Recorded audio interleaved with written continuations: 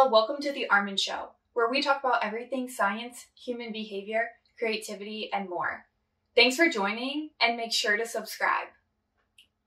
Lee McIntyre, welcome to the show. Thank you very much for having me. I'm glad to have you on. Your book is called On Disinformation, How to Fight for Truth and Protect Democracy. We are glad to have you on the program. We're in 2023. Democracy is important. How have you gotten to the place you are currently at in existence, the content you make, the things you speak about? How did you get to this point from your perspective? I spent many years as a philosophy professor, writing about all the things in scholarship that professors write about when they know that, their 40 closest friends are going to read it. And then I got interested in how to reach out to a larger audience. And so I started to become a public philosopher and write books about the truth problem in America and in the world these days, about post-truth and denialism and, all these sorts of things. And, that really fascinated me because there's a philosophical angle to it, but it's also practically very important, I think. And then I thought that I had said what I needed to say. And then January 6th happened. And I realized that, my focus, which had been for the most part on science denial, had now really shifted to what I think of as reality denial. Because the same blueprint that the science deniers had used all those years to deny scientific facts, politicians were now using to deny other facts, like facts about elections. And that led me to wonder, what other similarities might there be? I mean, why might this be the case? And I think I traced the problem back to its source, which is disinformation. That, you look at the blueprint between the science deniers and the reality deniers, it's the same. But I think that the causal element is also the same, which is that they're both caused by people who have particular interests, sometimes economic or political or ideological, and they don't like the truth. They don't like what science and facts say. And so they start a strategic denialist campaign, which consists of lying, pretending that they're not lying to share bad information, to try to get a group of people to deny that the truth is the truth. So that's how I landed here, because I really kind of started out as a philosopher of science and epistemologist, and then realized, these things really have great practical importance. For instance, science and democracy. Science has always been quite important to me. It's one of the tenets of this program, and I like science and research, getting to understanding from that. Now, from that example that you brought up there, let's say related to that election item, what would be the two sides? What would be the case that each side would make on that?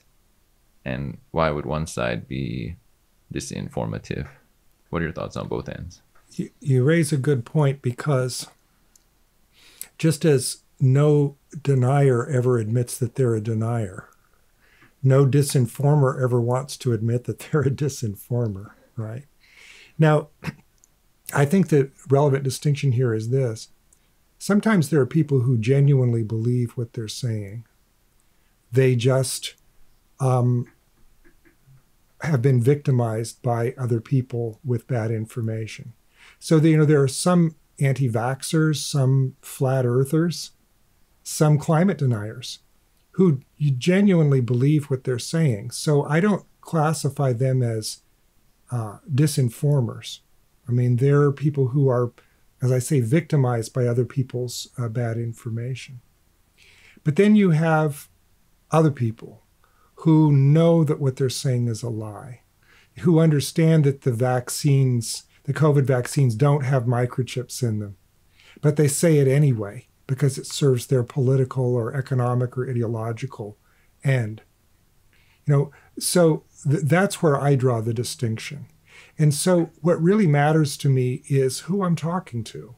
Because I like to talk to people who disagree with me. Sometimes I end up talking to people who genuinely believe what they're saying. And in that case, they tend to say, no, you're not the scientist, I'm the scientist. Or you're not the skeptic, I'm the skeptic. It's kind of that line from fiction where the villain is the hero of his own narrative. They don't think that what they're doing is wrong. They think that I've missed the point. And sometimes they'll call me a denier. So that's, one way that conversation can go. Sometimes I end up talking to people who are cynical, who understand that what they're saying is false. Maybe they're a shill for the tobacco companies or the gas companies, who don't want it to be true, say that climate change is real, so you find spokespeople for a point of view that they don't think is true, but maybe they're getting paid for what they say. On this point here, how would one, I recently spoke with someone who has been on the show before. They're in a psychology class, and there's a thing called the TRAP test, that is TRAAP, timeliness, relevance, authority, accuracy, purpose, to look at the details behind something to figure out if it's factual or not, or valuable or not. How would one look at, as you're describing, let's say that president, and if what they're saying is false, how are these things identified? Because one could say it the other way around, and then how would they know that it wasn't the other person? It's a problem because depending on the claim, some of the claims that people are lying about are very hard to verify. So sometimes there are telltale signs, like if the person is spouting a conspiracy theory, or if they're just cherry picking evidence that they know will support their point of view. Then that's a warning sign, even before you look at the content of what they're saying, that maybe they're following the wrong chain of reasoning to get there. But your question is a good one, because a lot of people going into factual debates assume good faith and a level playing field. But look at how science works. Isn't that how scientific disputes work? Scientists have disputes over facts all the time, but they don't usually, unless it's true, accuse one another of fraud or accuse one another of bad faith. They just have a disagreement over the facts. Now, how do they settle that disagreement? They have an agreed upon method for doing that, which is they consult the evidence, and they're willing to say to one another in advance, well, if you could show me this, then I'd change my mind.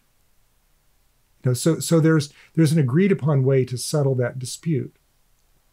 Now compare that to a conversation like one between a physicist and a flat earther. That's not a level playing field, and no pun intended there, right? The reason it's not a level playing field is because the flat earther is not willing to say in advance what would convince them, usually. And they're not usually willing to change their mind even when you present evidence which shows that they're wrong. And they indulge in conspiracy theories, and they cherry pick evidence, et cetera, et cetera. So the problem is that to somebody outside the debate, to a layperson, they can't tell who's telling the truth. They maybe think, well, you've got a good point and you've got a good point too. So, how do they decide that? Here, I think, is a good reason why it's important not to have media that engage in false equivalence, where they'll have one of these televised debates with, a split screen where both sides get equal time. Because when it's a factual issue, you have to earn your place at the table. It's not just, you've got a contrarian point of view, so, we should put a microphone in front of you and let you say whatever you want.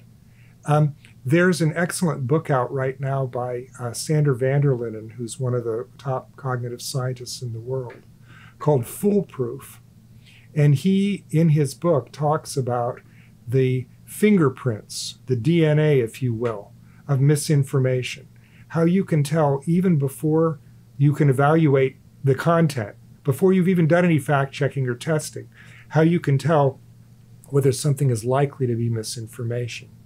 And, it's a fascinating He's got kind of a fascinating account of how you do that, how you identify it. Part of it's to learn to be a better critical thinker. When you're hearing information, ask yourself, does the person want that to be true? Why do they want me to believe it? Is it because they have an interest in it? Is it because they think it's true? Is there anything I could do outside to check and see if they're correct? Those sorts of things. It's an important point here that the setup before the discussion is almost more important than the actual discussion, because the setup, maybe the inflexibility towards something or not laying out what would convince that individual. That's right. It doesn't set up a level playing field for both to work through. Right. And now you're going into it already done in a way before it's even started. I'll give you an example. The denier wins just by getting a forum. Look at the recent public uproar over RFK Jr., a virulent anti-vax person, a vaccine denier, who is insisting now with allies, with help from other people, that he have a debate with, one of the leading vaccine scientists in the world. He thinks that, he's got an equivalent set of credentials that he should be able to do that. Well, Peter Hotez is absolutely right to refuse to debate, because RFK Jr. wins just by being on the stage. He doesn't have to win the debate. He doesn't have to say anything. He doesn't have to refute what Dr. Hotez says. He just has to have an equal size picture and the same size microphone. And he wins because he's been able to spread his bad information. Now, in his case, I don't know whether he's a misinformer or a disinformer, though I note that the Center for Countering Digital Hate in 2019 found that 65% of the anti-vax propaganda on Twitter was due to 12 people, and RFK Jr. was one of them. So, there's an example, right? It's a setup. If a scientist allows him or herself to get into a debate with a denier, you really can't win, no matter what, because they're not going to change their mind. There was a famous debate on evolution years ago between Bill Nye and I think his name is Kenneth Ham. I'm not sure of his first name, but it was Ham, Hamm, about evolution. And at one point, Nye said exactly the right thing, which is there anything I could say to make you change your mind? And Ham said, no, that's not a scientific debate. This is an important point, that if there's nothing that can be done to alter a view, that view is cemented, and then there's no actual point of discussion there. Mm-hmm. One thing to go back to there is, earlier you had mentioned like the equal microphone time. I've thought of that in regards to some of the small groups that vocally have gotten a voice equal, even if the percent of that group was 1%, 0.2%, 0.4% of the population. But then when it comes to a speaking forum, suddenly it's almost 50-50 in a way, which seems heightening on their end and completely lowering on the other end. What are your thoughts on that matter? Well, it's basically the same point I think that I just made, which is that, and I mean, this is really a social media point too, isn't it? Because the internet gives everyone a microphone. It allows somebody who, 25 years ago would have been out on a street corner handing out mimeograph sheets to have a website and followers and maybe organize a conference and to have a much bigger voice. And so, there's the worst thing with disinformation is amplification. I don't think you can stop people from creating it. I'm not even really sure you can stop people from believing it once they hear it. Some people will just do that, given the cognitive biases of, in the human brain.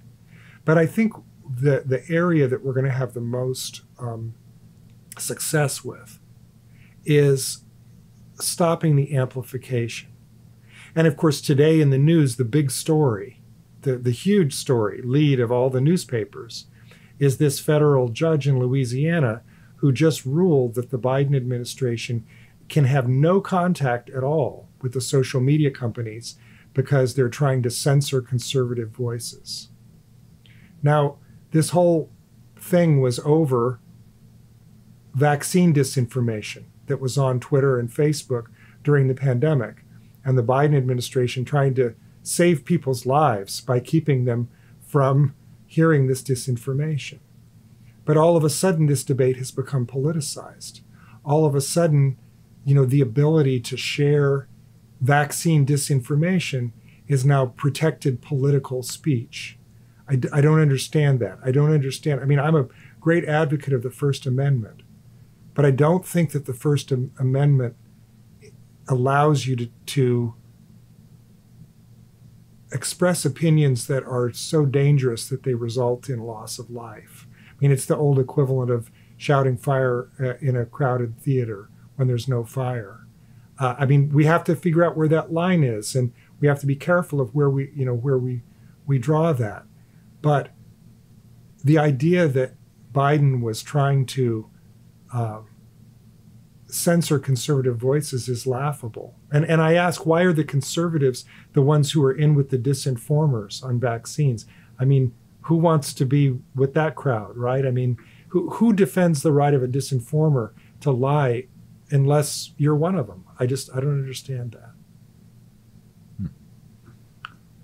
One thing that comes to mind is if there were individuals on that end, a percentage of individuals on that end, what would you tell them is off on their thinking, or what's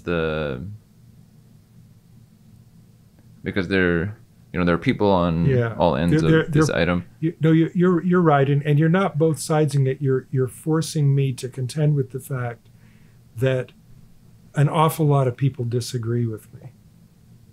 Here's a point I'd like to make to everyone out there listening to this who is a conservative or a radical free speech advocate or an anti-vaxxer. Okay, this is, let me make this point. The judge's ruling in this case, I don't think was made to fight against censorship.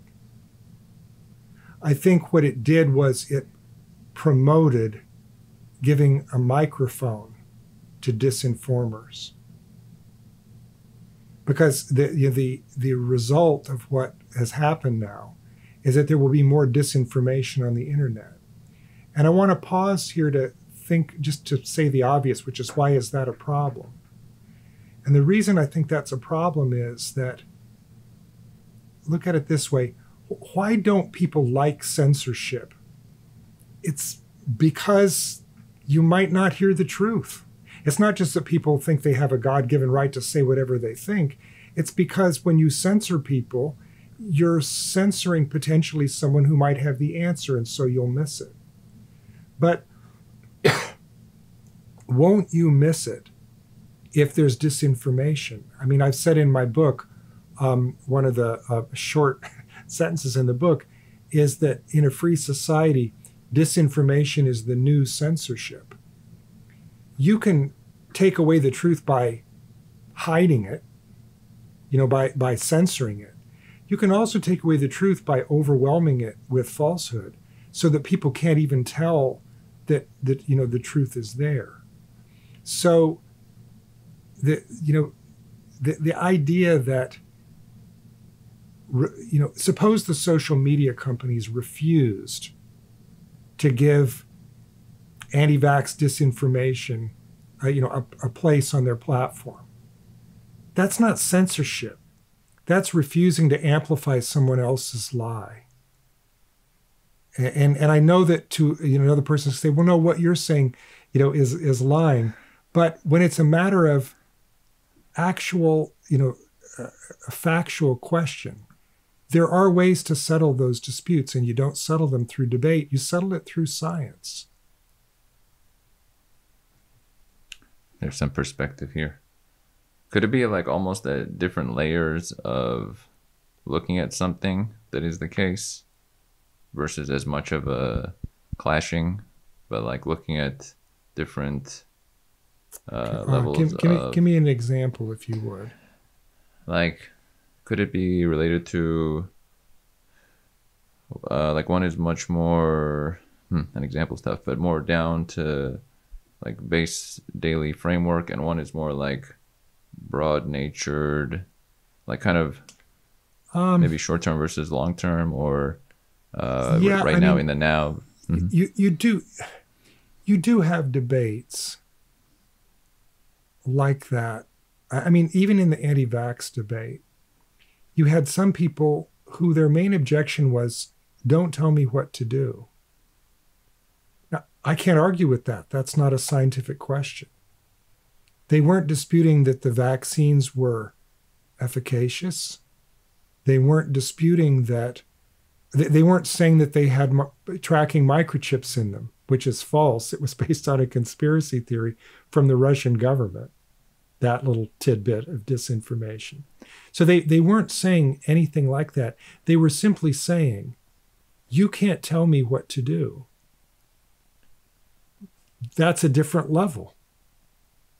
I'm making a scientific point, and they're making a normative point or a political point or even an ethical point that, does the government have the right to force you to take a vaccine if you don't want to take it? That's a perfectly legitimate political debate that we could have. That's not a scientific debate. That's, by the way, not a factual debate, I think, because it depends on what we value. Do we value individual freedom more than, collective good? Well, I think that also comes up in the censorship debate, doesn't it? Because sometimes, we will let that one person talk and talk and talk and not censor them, even though what they're saying is disagreeable to the whole, whole group of people. So it depends, how much do we value one individual versus the group? That's a political debate. Another time this sort of thing could come up, I guess, is, I'm going to leave it there. I'll leave it there because it was a hard question, and if I gave you one answer to it, that's probably good enough. That's a cool one there. One thing that just came to my mind is whose voice or which end of this discussion is getting the majority of the public discourse in right now in 2023. I don't know. Where is the loudest end, or is it like 50-50 at this time? Boy, I wish I knew. I mean, how do you even assess something like that? Yeah, I suppose you could look at polling. The trouble is that people who agree all talk to one another, and they don't talk with people who they disagree with. And so how do you even get a sense of how many people there are out there? Not to mention the fact that sometimes the people have the loudest voice when they don't necessarily represent the most people. So that's a very difficult thing to measure. I mean, you could say, look, you could say that in some ways it doesn't matter, that we don't decide scientific questions based on, a public opinion poll. Just as we don't decide individual rights on a public opinion poll. I mean, that's why they call them rights. If I have the right to free speech and everybody hates what I'm saying and they tell me to shut up, I still have that right. It shouldn't be subject to, a vote in the group whether I should shut up. I mean, that's how rights work. So, yeah, I think that's about it on that one.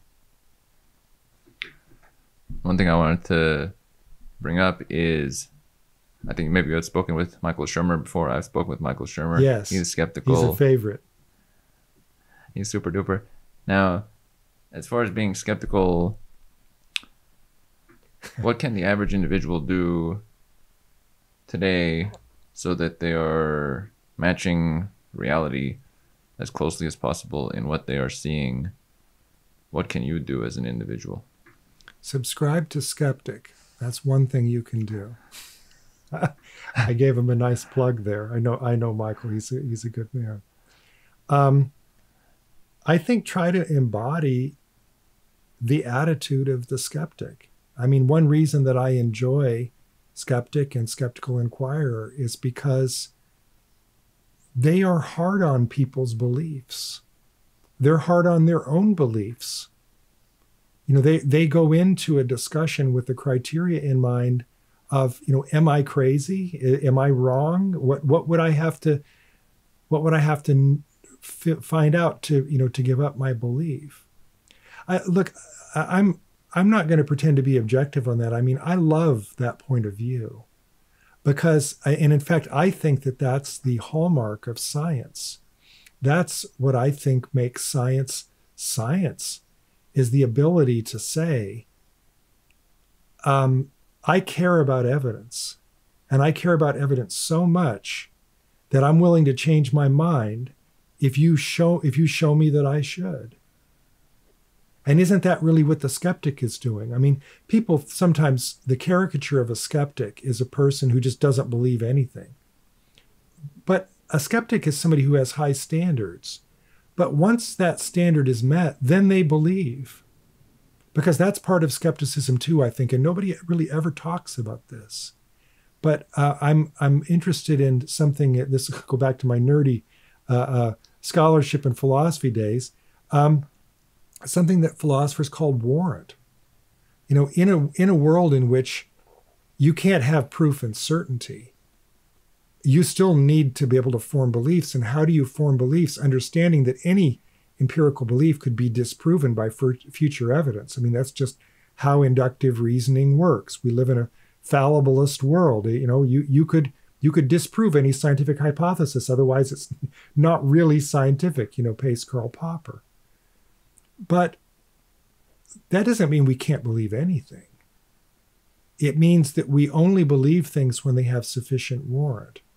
We choose to believe the hypothesis that has the greater evidence, understanding that we're holding it tentatively, that it could be proven wrong. That doesn't mean that we don't have a strong conviction, say, if it's, you know, got a lot of data in its favor and it's held up over time. It just means that someday, if you're a scientist, you're always willing to say, if you could show me this, I'll change my mind. There's a famous, I'm going to get the science wrong on this, the quotation wrong, but there was a famous biologist where they asked him, what would it take to prove to you that evolution wasn't true? And he said, rabbit fossils in the Precambrian era. That's pretty specific. You know, I mean, you know what you would have to do to show. You know, you could go out and start to dig, and you can dig and dig, and you're probably never going to find that. But if you could, you would, I think it was Dobzhansky, he would, you know, give up his belief. I respect that. I admire that. And that's something that I think that the true skeptics have. Deniers, especially science deniers, tend to be, they see themselves as skeptics, but they're really not. They misunderstand skepticism.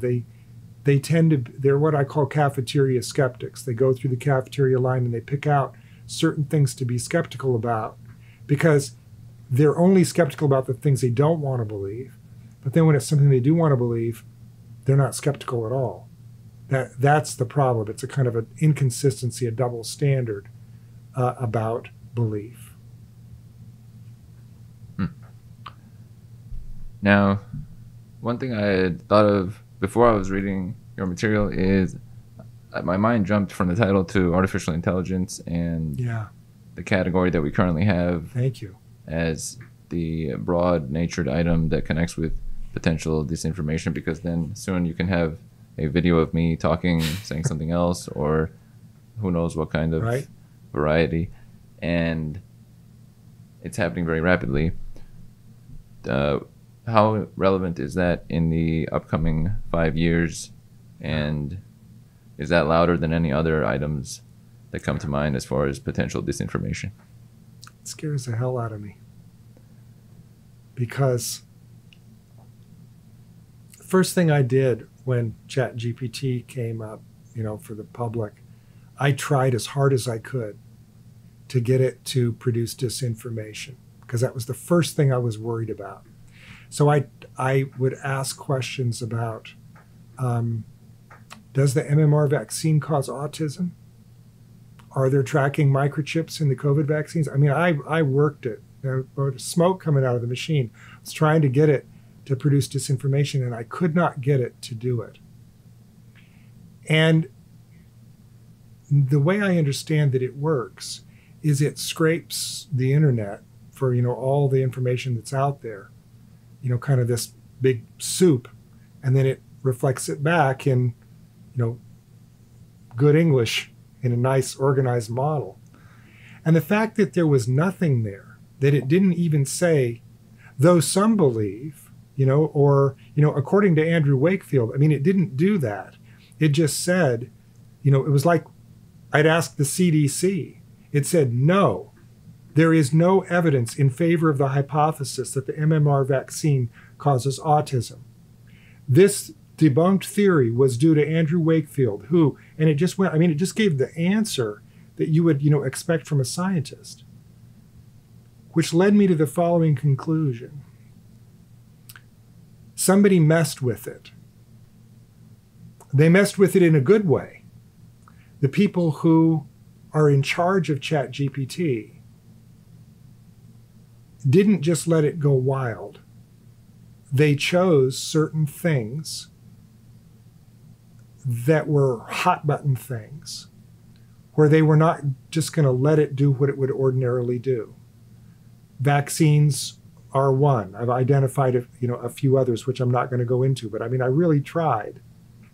Conspiracy theories, everything.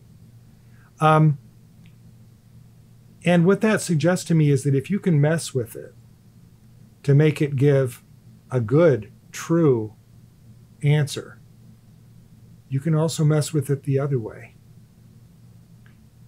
Large language models in the wrong hands will be a nightmare. It will be an apocalypse for disinformation. Because what it will do, if you think about how disinformation is produced, one of the biggest barriers, a lot of disinformation comes out of Russia and out of the Soviet Union before. They are, one of their principles of warfare is to engage in constant information warfare against their adversaries. Not just about military things, but about science, about a lot of other things. And so one of the barriers in the Russian production of disinformation is that they didn't have enough people who spoke perfect English. And when you wanted to be a troll in one of their troll farms, you had to take a test in English, and people didn't pass. It's not a problem anymore. Now you don't even need a troll farm, you need a troll garden. Because you can have one guy, one officer in the SVR who speaks perfect English with, 50 windows of ChatGPT open, or not that one, but a different one, its evil twin, and can produce enough disinformation to keep Twitter busy. That's the problem. So the volume of disinformation will go up, and the quality of disinformation will go up too. You look at some of the memes from 2016 when the Russians were hacking the election. One of them was from an organization called Black Matters. Didn't say Black Lives Matter, it said Black Matters. So you look at that and you think, something wrong with that. That's probably disinformation. That kind of thing's not going to happen anymore. The mistakes of a non-native speaker of whatever language you're producing the disinformation in will not be there anymore. And so it will be an incredibly difficult problem. And there's one more aspect of it, in case I haven't scared you badly enough already. People will not only, once the problem gets bad enough, they will not only take bad information for true, they will take true information for fake. They won't believe video. They won't believe audio. And even when it's good. And once we reach that point, then I think we're in 1984. Then I think people become, Hannah Arendt talked about this in Origins of Totalitarianism. We can't even know the truth. It's not that we are taking true for false or false for true. We're just stepping back and saying, there's so many lies that we can't even discern the truth. So I might as well just check out and not even believe or not be involved, or whatever the leader says is okay. That's the really dangerous thing. So I think that social media has been kind of a disaster for disinformation. It's been great for other things. AI has also been great. They're now using it to diagnose pancreatic cancer 3 years in advance. They could never do that before. But it's going to be a disaster for disinformation. The multiplication effect is something that comes to my mind, because everything is so specific now. You should be hyper specialized on a topic you bring up. Anybody can be multiplied 100 times beyond their voice, as opposed to 15 years ago.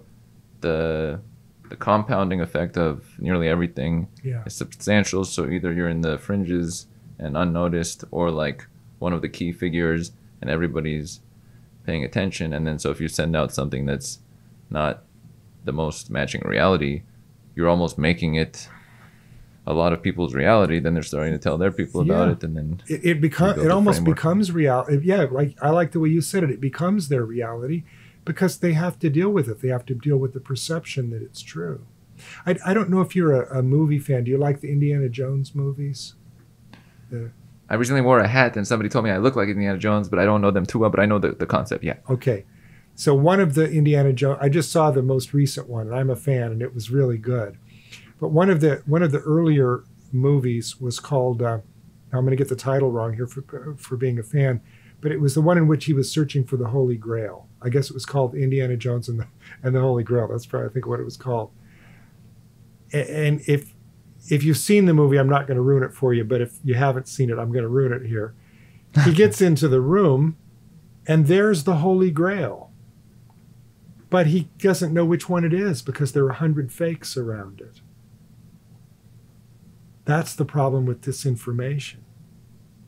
Censorship is when you take the Holy Grail off the shelf and you hide it in your backpack, and Indiana Jones comes in and he can't find it because you've hidden it. Disinformation is when you leave the Holy Grail there and you hide it in plain sight because you put up 100 fakes around it. That's the problem. This is a great metaphor that has been brought up. I've been doing a lot of metaphors and analogies as of late and before, but it really paints the picture in a clear way. Right, one is like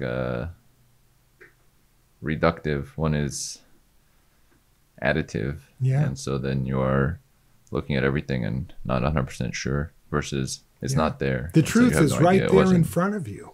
It's right there, but you can't tell. That's what I meant, by the way, when I said disinformation is the new censorship. You look at China's model. They censor the internet. They take out the information. Well, they also use a lot of disinformation against their adversaries. I don't know how much they use internal to their country.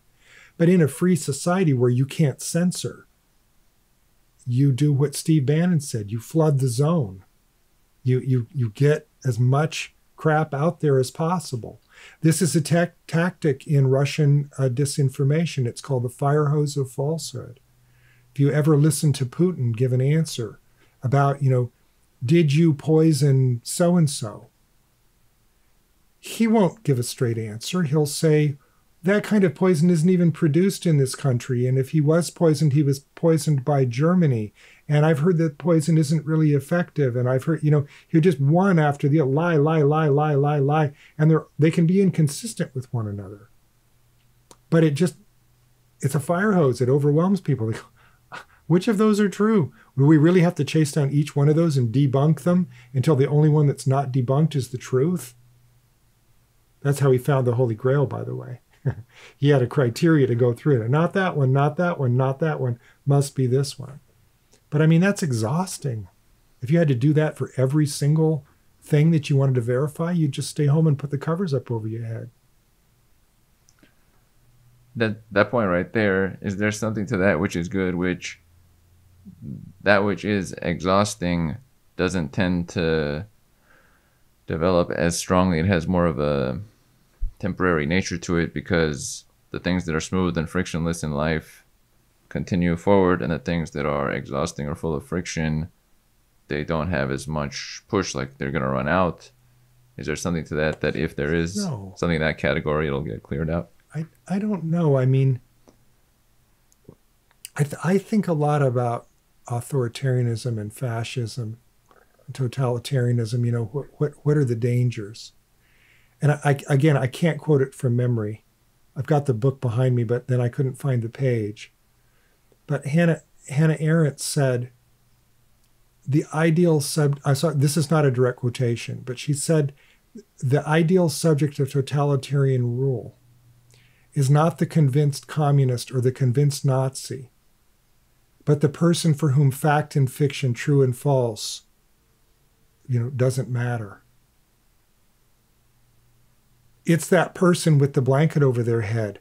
That's the one who's the subject of totalitarian rule. Not the person, not necessarily the person, not only the person who's the convinced person that, agrees with you. I mean, think about how terrible I don't know if you've ever lived in a country or been in a country where they have propaganda. And it just looks like it's so ridiculous. Who could possibly believe that? But the point of propaganda is not to convince you, it's to show you who's boss. Jason Stanley said that in his book, How Propaganda Works. It's because it's showing the government's so powerful, you can't even fight this. And if you can't fight it, it might as well be true. It's as you were saying before, that's your reality. It's not actually the reality if the government says, we had a grain surplus of whatever it was, but you're starving. Your reality is you're starving. But the reality you're forced to deal with on a daily basis is you can't get what you need, because even though the government says, there are no lines at the shops, or, we have a surplus. It's this. And here's what I think Arendt's point was. That's a society that is so demoralized and so cynical that they'll finally just say, yeah, whatever. Take away my freedom, but feed me. Tell me what's true, but don't let me die. Those are people that you can rule. People who are demoralized and cynical, people who have given up. The problem is that I think that that's the goal of disinformation. I think that what's happening right now in the United States is the first successful domestic disinformation campaign. We fought information wars before with foreign governments, and our military is pretty good at that, which is why I called the book How to Fight for Truth and Protect Democracy, because I think those are the stakes. And I'm not the only one who thinks that. One of the leading disinformation researchers in the world, Joan Donovan, recently of Harvard, was testifying before the U.S. Congress. And in part of her testimony, she said that the greatest threat, the current threat, was disinformation, and the cost of doing nothing was democracy's end. Those, I think, are the stakes. Meanwhile, Congress won't do anything. Meanwhile, judges are ruling that Biden can't even talk to the social media companies and are in some ways running their own, the Congress is running its own disinformation campaign, Jim Jordan and such. Meanwhile, the media refused to even use the word disinformation. I heard it really for one of the first times on some of the broadcasts today. There's a broadcaster on MSNBC at 4 p.m., Nicole Wallace. She does a great job. She always draws the appropriate distinction between misinformation and disinformation. The others tend to just use the word misinformation like a euphemism, because then it absolves them of the responsibility of saying who's responsible. If it's disinformation, it's a lie. And if it's a lie, then there's a liar. They'd have to say who the liar is. They don't want to do that. So they say misinformation, which means that they're misinforming the American public. When they talk about vaccine misinformation, well, what if I told you that the story about tracking microchips in the COVID vaccines came from Russian intelligence? That's not misinformation anymore. That's disinformation. They knew that it was true and used it as a weapon of information warfare. Why aren't the cable TV broadcasters talking about it in that way? Why do they continue to say misinformation as if, well, people are just confused. I don't know where this comes from. They treat this problem like it was a natural disaster. They cover it the same way they would a hurricane. They should be covering it the way they do a war. Interesting point on that one. What would be, if you were giving a speech to those who, let's say in the description brought up, were misinformed by, let's say, Donald, what would you inform them for their lively well-being? That's a good question.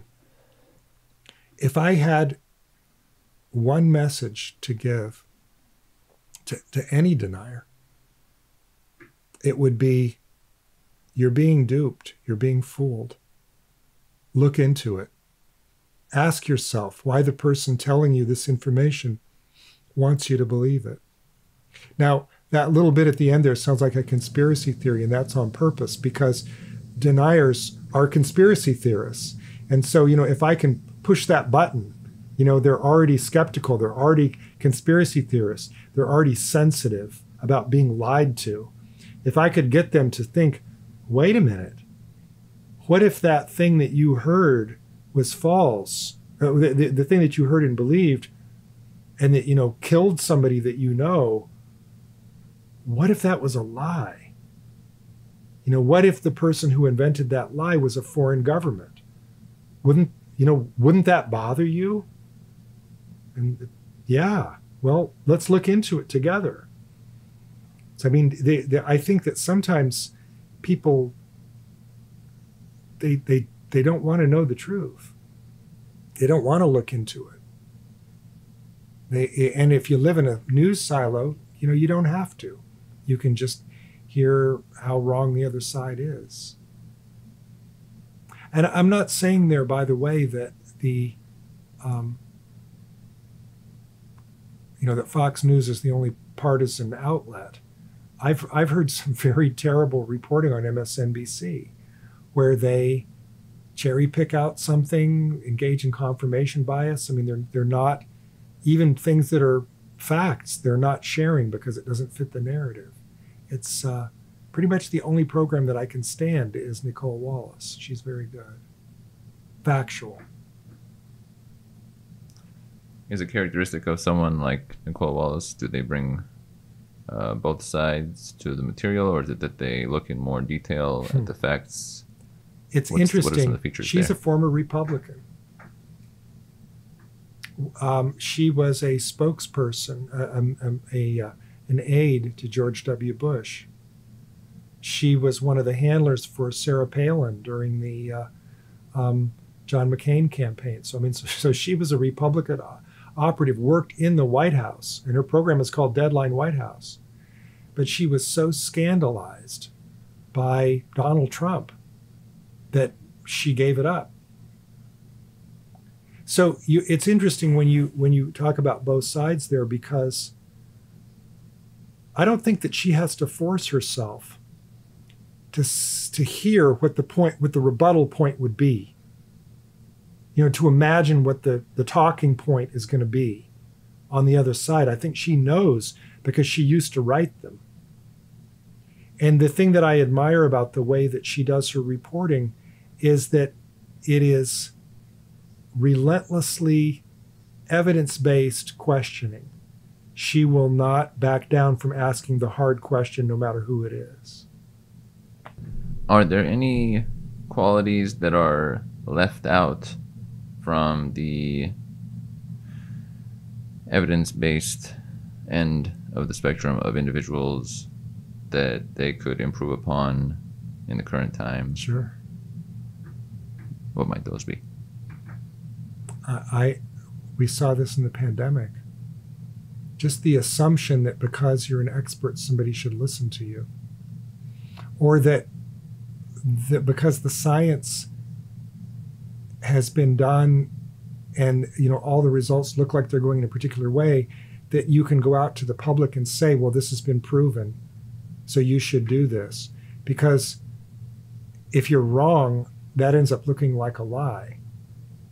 I think that one of my main areas of concern in the last few years has been science communication. Because as much as I admire scientists, sometimes they are not good science communicators. Sometimes they will either walk away from people who disagree with them because they think they don't have anything to, that they're idiots. Why should I talk to them? Why should I waste my time? That's not good science communication. But when they do communicate sometimes, it is not with much nuance. And and I'm going to be specific here about something that I care about a lot. I think that one of the main features that makes science as strong as it is the ability to wrestle with uncertainty, to have a theory, have testing, have belief without having proof.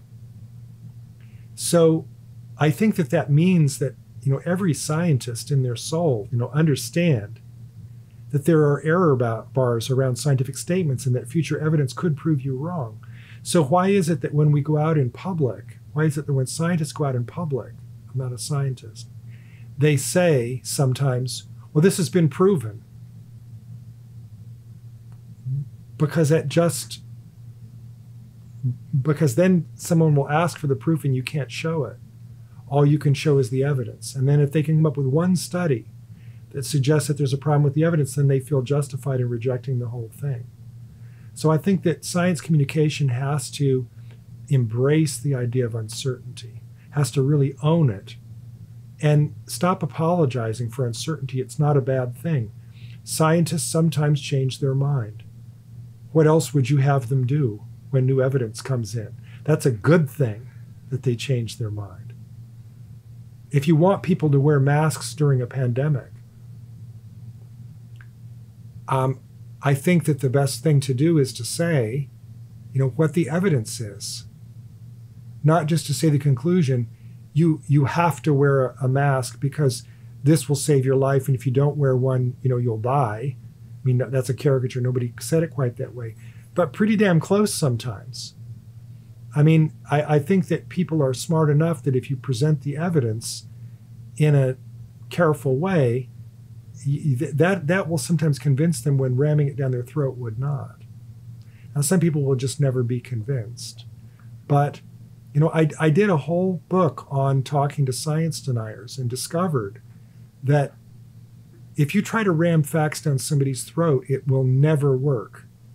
The only thing that works, it doesn't always work or even usually work, but the only thing that has a chance of working is calm, respectful conversation where you listen as much as you speak and engage the person face to face if possible. That's the only thing that might possibly work. This one was a great point. I have to add in relation to that I have experience with that in that, let's say 10, 15 years ago, I would try to give relationships and dating advice to certain individuals, and it was completely disregarded. And I'm going to be talking with an expert in that in August on the incel community and their qualities. But the way to get through to someone is not whatever I was doing, because it was being met with pushback versus what you're describing here, meeting them calmly where they are and lightly, and not trying to get something through, because I got nowhere in that category, for example. It depends on what the goal is. If the goal is to convince them it's not going to work, sometimes the goal is to feel better, to make the other person, look like an idiot, but doesn't work, doesn't convince them. Right. right, the goal is important. Yeah. I was looking to be assistive, but right, the way you do it matters as well. Yeah. Very true.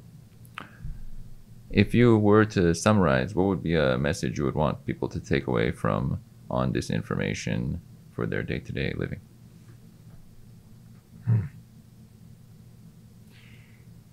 It's a big threat. There's a difference between mis and disinformation. So always ask yourself, where is this coming from and who wants me to believe this? And this is something we haven't talked about yet. Understand that there's something that you can do about it. You don't have to just wait for the government or the media or the social or the technology companies to save us. There are things that individual citizens can do, one of which is to toughen up their own thinking. I've got a friend, Andy Norman, who wrote a book called Mental Immunity, where he has a whole program for how to work on your own resilience to mis and disinformation. This is based on some of the work that Sandra van der Linden and others have done that I cited earlier. You can also reach out to the people who are not doing a good job. Write to your cable TV company, write to your person in Congress, vote. Be somebody who's a loud voice. I am continually tweeting at MSNBC, stop saying misinformation when you mean disinformation. Or, please note the difference between mis and disinformation. I don't know if anybody's heard me. Someday I want to get on Nicole Wallace's show, if only to say thank you for doing it the right way. You asked me to summarize. I'll give you one sentence. Note the distinction between mis and disinformation. And I'll give you another sentence. There's one more. This is even more important. The only way to win an information war is to understand that you're in one. If you think that what's happening is an accident or it's a hurricane or a tornado, it's nothing you can do but hide in your cellar. But if it's a war, there's something you can do to fight back. And at the end of my book, I give 10 practical steps that the ordinary citizen can take to fight back against disinformation, the most important of which is the one I just gave you. Understand who you're up against. There are forces at work producing and amplifying disinformation to try to get you to believe false things because it serves their benefit, not yours.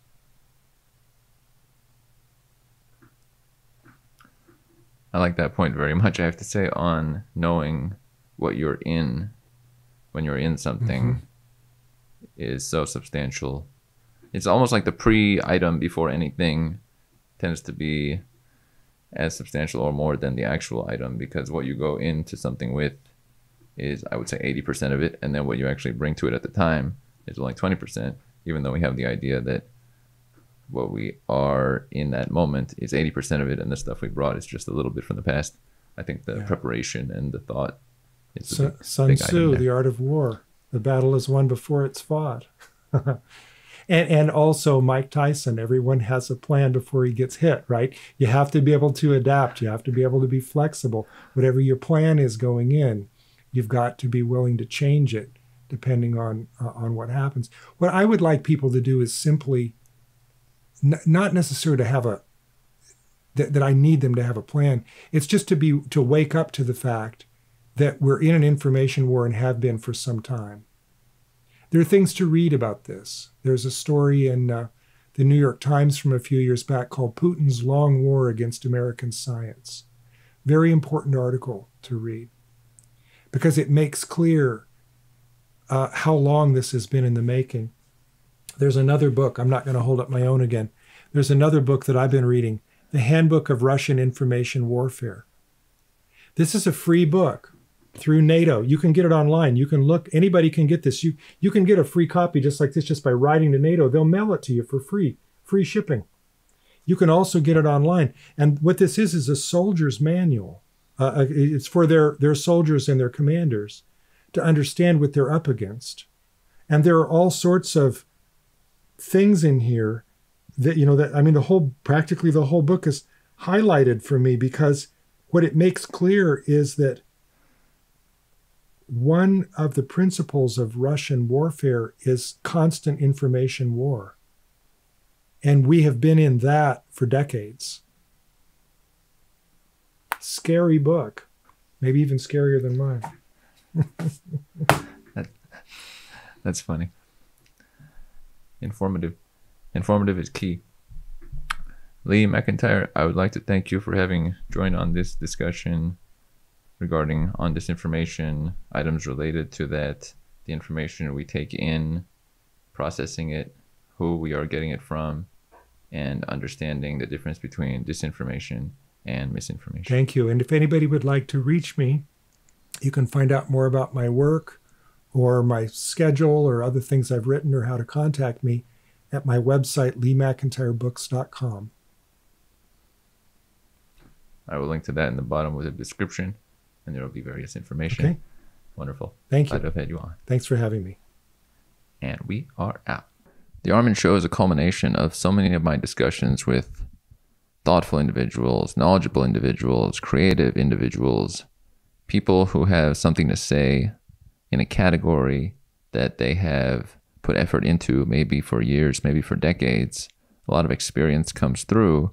I like finding the links between people and topics of discussion in the categories that you have come to recognize.